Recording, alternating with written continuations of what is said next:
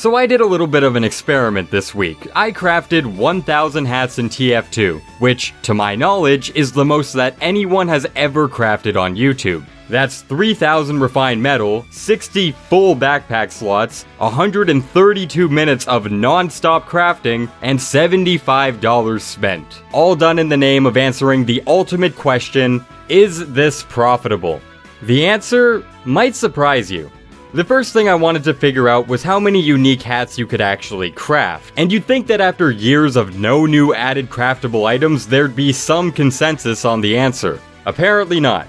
This Reddit post says 397, the TF2 wiki says 428, this forum post says 582, and this spreadsheet got thrown the fuck out. Eventually I stumbled upon a guy who had crafted every single cosmetic in the game. I ended up contacting him and he gave me the number of exactly 600, discounting all promotional items. So shoutouts to Nickman for figuring this shit out. He notes it could be one or two off, but this'll work for now. So within the pool of the 600 potential craftable hats, I managed to craft 491 of them, or about 82%.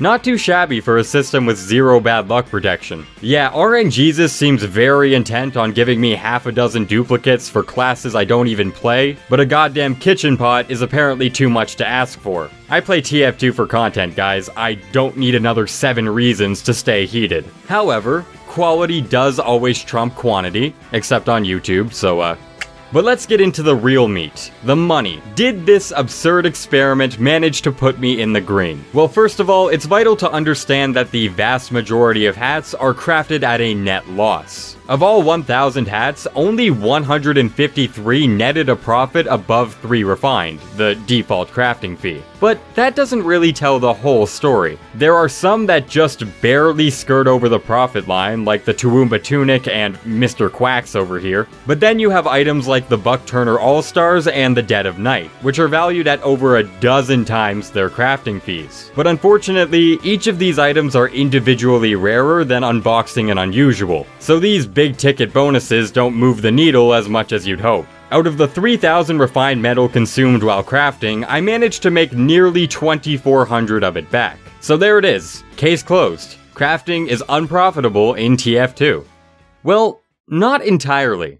You may have noticed these little numbers beside some of these cosmetics. They represent how much of each hat has been crafted into existence up to that point. Now, only the first 1,000 crafts of any cosmetic are ever visible in game, but despite that, depending on the number, some of them can still jack up the price quite a fair bit. Sure, the days of crafting the low numbers are far behind us, but that doesn't mean all hope is lost. Because some cosmetics are dangerously close to approaching a certain combination of haha funny numbers. And today, I'm happy to announce that during this experiment, I managed to craft 0. Yeah, I got none of these. But I did get something even better. Take a look at this engineer. Do you notice anything different about him? New jacket, got a little bit of belly showing, or how about those fucking titties? Looks like the Just Chatting section got a new partnered streamer. Or, you know, the Reddit moderation team. I'm just saying, the reindeer horns ain't the only exquisite rack in this inventory.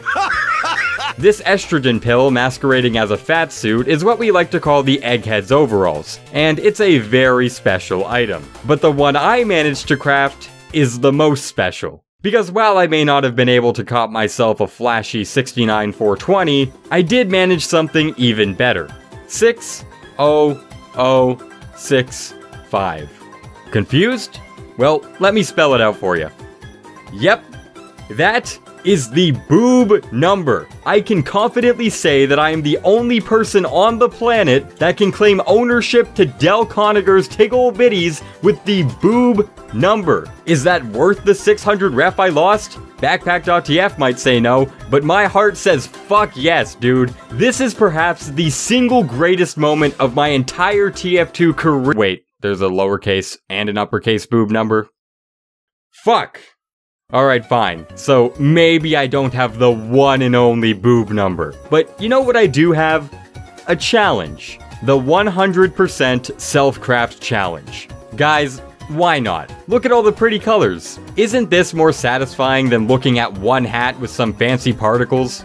Okay, maybe not, but this one will satiate my crippling gambling addiction and get more ref out of the economy, so I think this is pretty rad. If anyone wants to join me on this journey, let me know in the comments below, but I know most people are smart enough not to blow their money on virtual hats instead of I don't know, rent or trivial things like that. Obviously, this video is wildly different from anything else I put out, but after spending a month on a video about a niche topic that ended up getting demonetized for too much profanity, I've opted to put on my clown shoes and stop taking things so seriously. MVM content will resume, but if you like seeing me branch out, who knows, maybe I'll do it again soon. Anyways, like the video if you enjoyed it, subscribe to the channel for more content, join the Discord, follow me on Twitter, and craft some damn hats for once. Come on, just do it. See ya.